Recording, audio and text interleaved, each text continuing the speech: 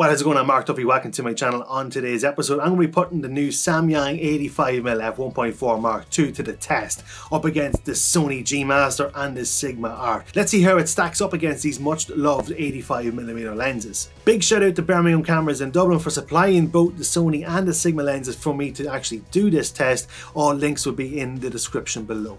Now, full disclosure, Samyang did reach out to me to build promotional material for the launch that they had a couple of weeks ago for this lens, and they gave me the lens in exchange for that. But this has no influence on my thoughts or opinions on the lens. This is a straight down the line comparison between the two top 85mm on the market. Let's see how it gets on. You're going to be seeing the EVF from my camera, so you'll be able to determine what you think about this lens.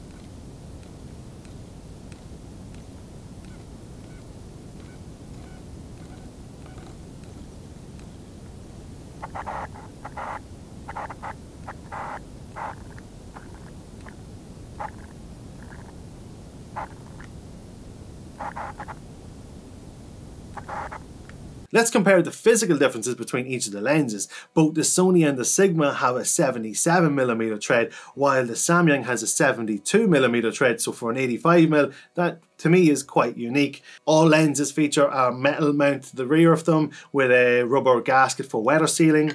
The Samyang comes in at the lightest at nearly half the weight of the Sony, and because of that you would believe that this lens is a little bit less robust than the other lenses because of the weight factor, but you know, they're all plastic. Moving on to the focus wheel, I found that they all had a nice damped feeling to them.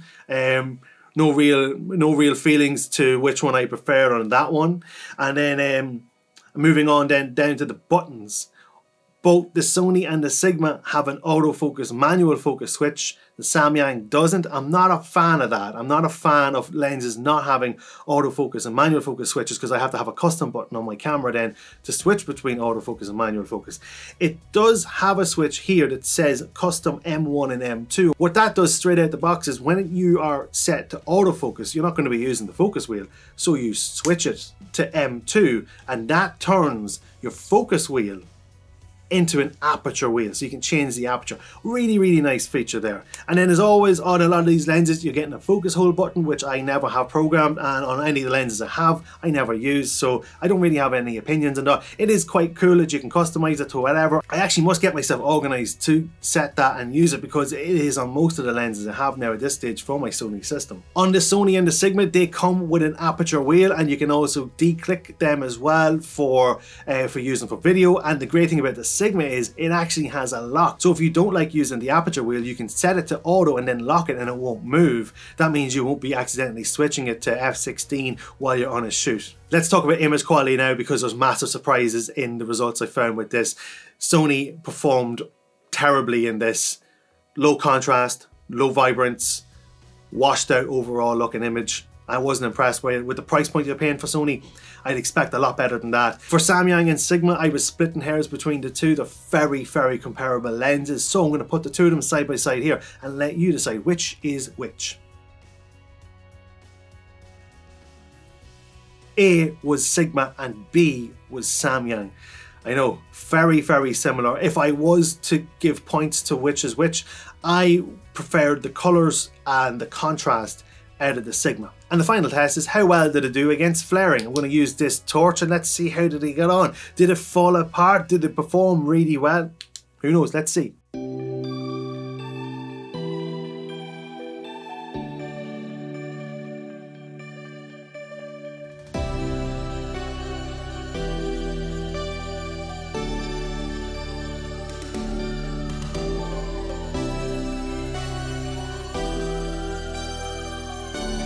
Samyang, do you have any anti-glare coating on your lens at all? That was a terrible performance against glare. Let's do another test on flaring. Midday sun like you would be shooting at a wedding, which would be typical when you're outside a church. So let's see how it gets on then.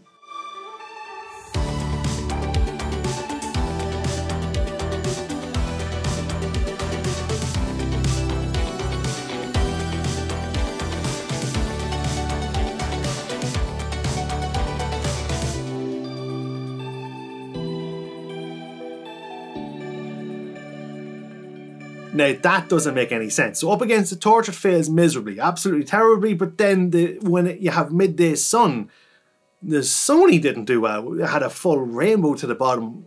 So which do you want? Do you want the clinical trial or do you want the reality trial? You know, so I don't know what to say about flaring because Sigma won. That's all it's Sigma won. And now for the final comparison, the most important, the price point. How did it stack up against each other? Now, all these prices are coming from Birmingham Cameras, so I'm going to quote them in euro, but I will give you the sterling equivalent as I found. And it's coming up first. And with no surprise, the Sony G Master was the most expensive at €1,900. Then after that is the Sigma Art, which is coming in at €1,100. With the Samyang, I have not been told an official price, but the price that Birmingham Cameras have been given is €929. So €930 if we round them all up by that euro. So yeah, so you're saving €170 by going for the Samyang over the Sigma, and you're saving an absolute ton of money by not buying the Sony. Now I know this video has been quite harsh on the Sony G Master, but it is justified in my eyes. The price point versus performance, there is a huge difference. Sony need to address this. I actually own the 135mm Sony G Master f1.8, and it's the best lens that I own. So comparing that side by side against the 85, yeah, there was no point. There was no point. So in conclusion of this comparison, the Sigma won out overall, closely followed by the Samyang, and then the Sony in last position. So if you were going out to buy an 85mm, you have to decide which you want to go for. Go for the Sigma or save €170 and not lose on quality, maybe just a small bit in performance, but ever so small.